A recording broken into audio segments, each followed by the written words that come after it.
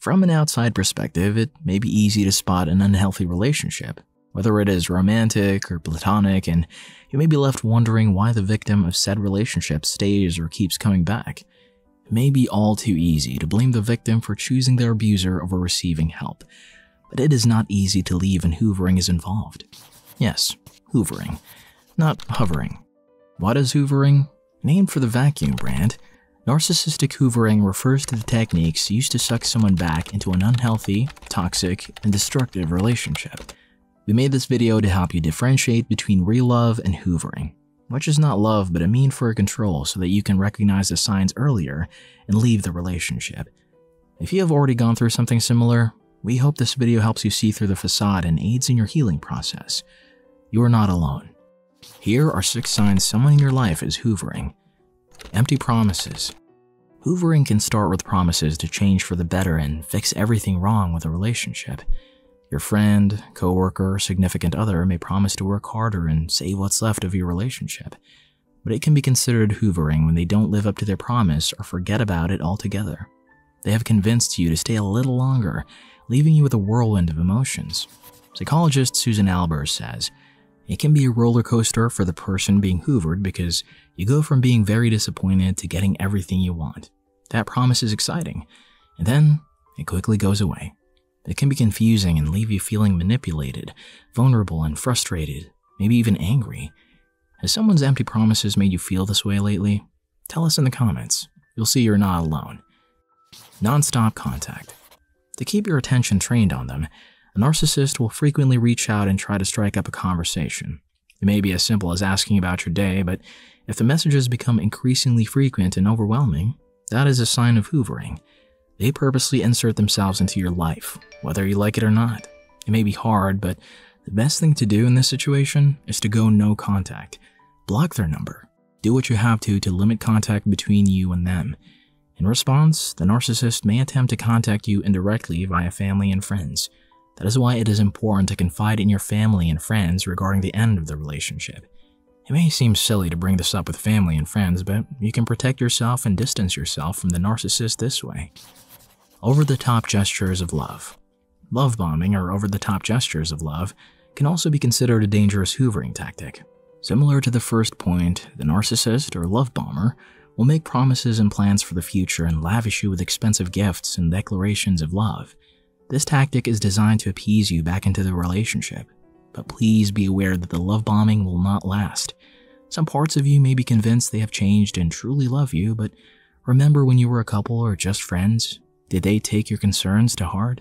Did they listen to you or comfort you when you were having a bad day? Likely not, but think back anyway. It can be easy to be swooped back into the relationship when your ex-lover or ex-friend does a 180 and changes their tune. But keep their previous behavior in mind and ask yourself, do I want this? Do I want back into this relationship? I'm crazy. You're the one being crazy. Does this phrase sound eerily familiar? A person who's hoovering will often gaslight you in the process of trying to win you back. For those that aren't familiar with the term gaslighting, it refers to subtle manipulation designed to question your sense of reality. The person hoovering you may contradict your memories and paint themselves as the victim in an attempt to convince you you deserve poor treatment. If you question your reality, ask a close friend or family member who may have witnessed your treatment at the hands of the person in question. Confide in someone you trust wholeheartedly and see what they have to say. It helps to have a second perspective, but do not forget to have faith in yourself and how you perceive the world. If you want to learn more about gaslighting, check out our video, Things You Didn't Know Are Gaslighting. But I need you. Unfortunately, manufacturing sudden crises are also considered a common hoovering tactic. The crisis can be real or made up for your time and attention. Ultimately, these crises are designed to manipulate you back into the relationship by making you worry and feel guilty about leaving. Examples of exploitative hoovering can include a medical or mental health crisis, the death of a friend, pet, or family member, or even threats of self-harm and suicide. Please remember that these tactics are designed to make you worry and suck you back in, because it would feel cruel to stay away and say no. But saying no does not make you selfish, and it does not make you a bad person. Their well-being is not your responsibility.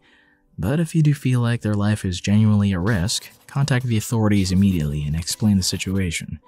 If you're not comfortable calling the police, consider calling the suicide prevention hotline.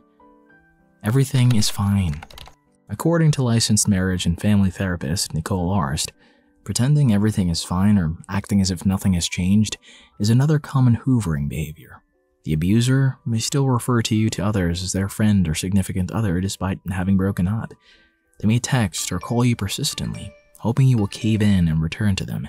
They may even show up at your home or place of work and act like you two are still close. This can be understandably overwhelming and downright scary. If you feel unsafe, we encourage you to reach out to your friends, family, and possibly the authorities and take steps to build a strong, structured support system. You have every right to feel safe, and having a strong support system can help you feel secure. In the end, despite what the abuser tells you, none of what happens after is your fault. Choosing yourself and ensuring your physical and mental well-being is not selfish. If you feel like you may be a victim of hoovering, we ask that you take the proper measures to ensure your safety, build a support system, and keep the abuser at bay. If you found this video helpful, please like and share it with someone who may also benefit from this information.